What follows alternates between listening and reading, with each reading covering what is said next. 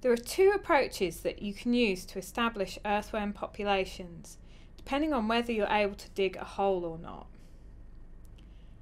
Dig a hole 20 centimetres by 20 centimetres and 20 centimetres deep.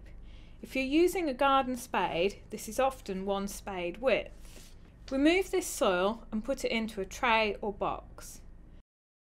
Sort through the soil by hand, removing earthworms carefully as you go. You can count them as you remove them or at the end. Once you've counted all the worms, return the soil and the worms to the hole.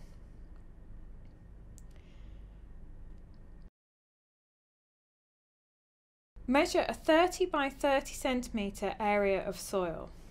Weigh out around 40 grams of ground yellow mustard seed. Yellow mustard seed is available from the supermarket, although you may need to grind it up yourself. Add the mustard seed to 4 litres of water and shake well to dissolve it.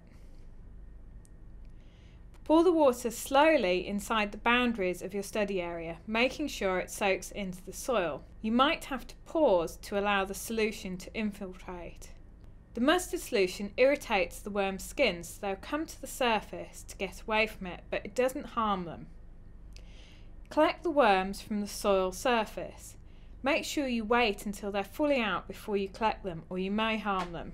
Put the worms in a bowl of fresh water to wash the solution off and record how many you have. Put the worms back on the soil surface away from the area you treated.